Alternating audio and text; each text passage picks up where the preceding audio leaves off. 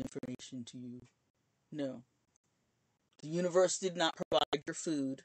The universe did not provide your job. The universe did not heal your body and your mind. Putting our trust and our focus just in, self-reliance and trusting in on man. And I don't mean that in the sense that we shouldn't honor the people with more education or authority. I'm talking about when you worship these other people, these idols. Why do you call it?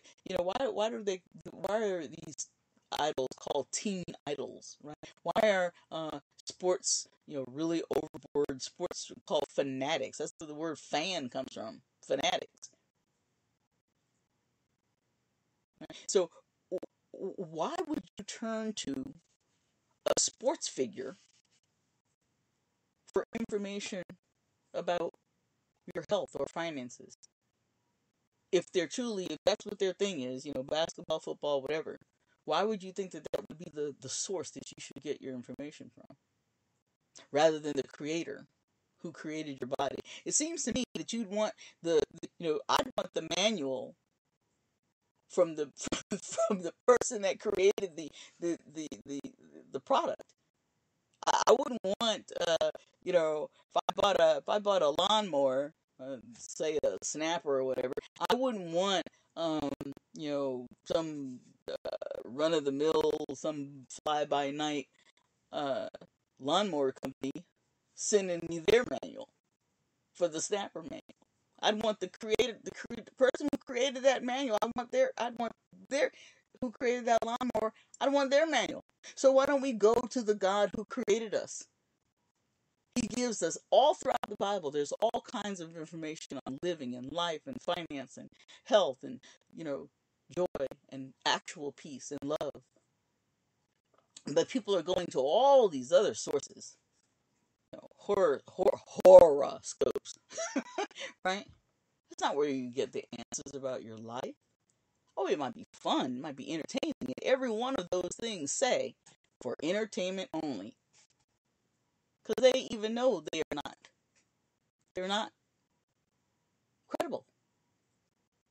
How can hasn't it ever occurred to you, how can one horoscope reading apply to a million people? It's not possible. How can it meet your direct need? But God knows you because God made you in His image. He knows you intricately. The scripture said He has numbered the hairs on your head. Not He knows the number of hairs. Like, well, there's a million. No, He has numbered them individually. He knows the ones that are there. Amen. And He knows the ones that are missing. Lord have mercy on us, right? Help us. But if He knows you that intimately because He created you and made you, then He should be the source that you seek. And Him alone. And Him alone. These things that people worship and go to people, yes, you can. It is wise to seek counsel, but you don't. You want that counsel to be also wise counsel, right? You wouldn't go to a 2-year-old and ask a 2-year-old, how should I handle my budget? You understand? So the Lord here says it specifically. For the spirit of harlotry has led them astray, and they have played the harlot, withdrawing themselves from subjection to their God. And if the Bible says, the Word of God says, if you basically put it in common language, if you ain't for me, you are against me. If you're not walking with the Lord and in subjection to His commands and His knowledge, then you obviously are in subjection to some other God, a lesser God, a demonic God, for all you know. Right? Because you've turned away. This is why it's so important. If we're going to be successful in our spiritual warfare, we have to use the tools that the Almighty God has prepared for us. and the knowledge from the Almighty God on how to do it. Have you ever noticed that in many of the wars or conflicts in the Bible, God actually reduced the number of the army?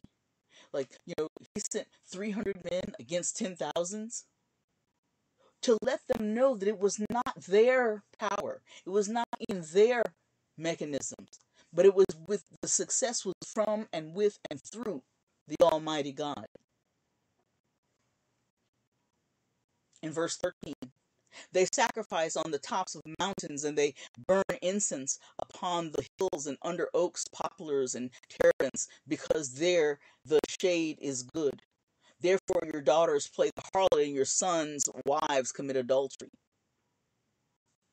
You remember the scripture where Jesus was sitting at the well and the woman from Samaria comes up and he's having a conversation with her and he says to her, she says, we worship these gods over in the mountains on the mountaintop. And Jesus says, you don't even know these gods you're talking about and what mountains. You don't even know. And here we see this sort of the same message. They're sacrificing on the tops of mountains and burning incense and going under oak trees and all this other stuff. Worshipping things, people, and places, and the creation instead of the creator.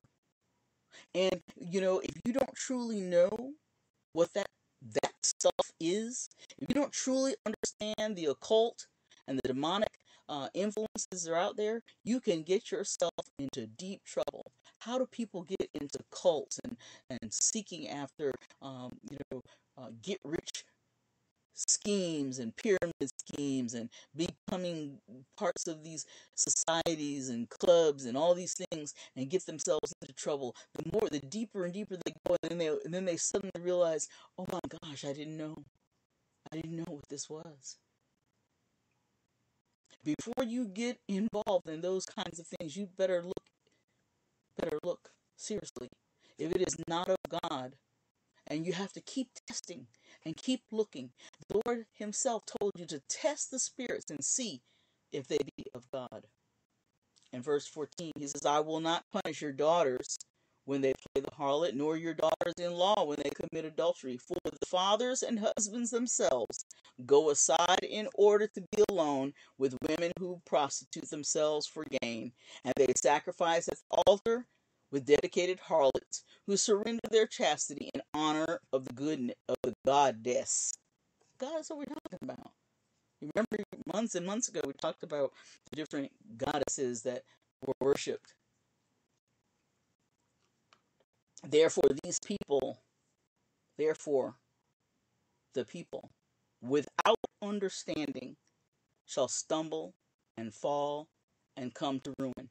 Now, before you get it twisted, right, as they say today, he did not say, I will not punish your daughters when they play the harlot, nor your daughters-in-law when they commit adultery, as if to say that there would be no judgment. What he was meaning, if you go on to read, for the fathers and the husbands themselves go aside in order to be with women who prostitute themselves for gain.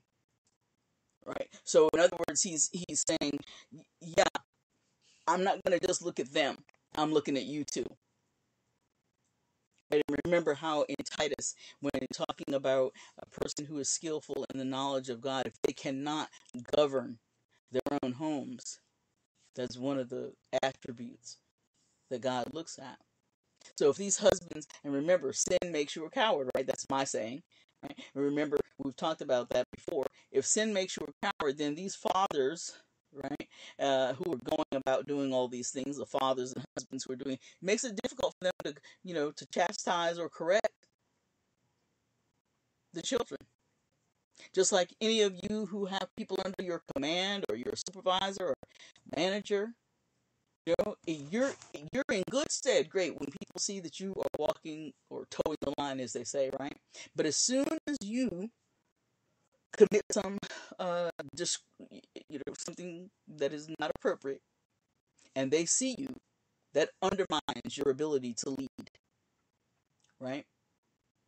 So why would that be any different in your home, in communities, in your society, in your churches, right? Try to lead by example, as I mentioned several weeks ago. It was so filled my heart to be able to confess whatever I may have done, you know, to you, through you, said anything to you. And I still look to the Lord to show me any areas um, where I may be terrorizing, right? We all we should seek to become better and better. And that's why I continue to say, I really appreciate your comments and your questions, your being involved, whether it is in the chat room or through emails. Um, I really appreciate it because it helps me to become better. As I say often, iron sharpens iron, but also it helps us um, to clarify, right, information that could be misunderstood in the past. So if there's any area that may have seemed um, uh, not as clear, as it could have been, or if I misspoke in any way, please continue to give me your comments and your questions, because we want to worship in spirit and in truth, and we also want to rightly divide the word of God. Amen. I hope that today's lesson has been a blessing to you, and I hope that you're able to see that in all and through all that Hosea, Israel, and Judah went through, eventually, right, when they did turn back to God, God did heal their land. And now Israel is a whole place, one whole, no more divided kingdom, right? And this is that unity, God's correction and judgment brought about the unity and the blessings that He promised through His word. And likewise, we can see that in our own lives on a personal level as we increase in the knowledge of God, increase in the wisdom of our Lord through reading certainly the Proverbs, all of the Proverbs and the Psalms, but the entirety of the message that God has left for us. We can become better and better and better. Amen. And that's what we strive for, particularly if we want to uh, excel at the tests that we're in this training ground called earth, so that we may be brought up in the heavens to meet the Lord in the air, where we will be instantly changed into the holiness and the glorified bodies that are fit to be in His presence. Amen. We seek that, and we thank you, O Lord, for another opportunity to come before your throne to get more understanding of your word.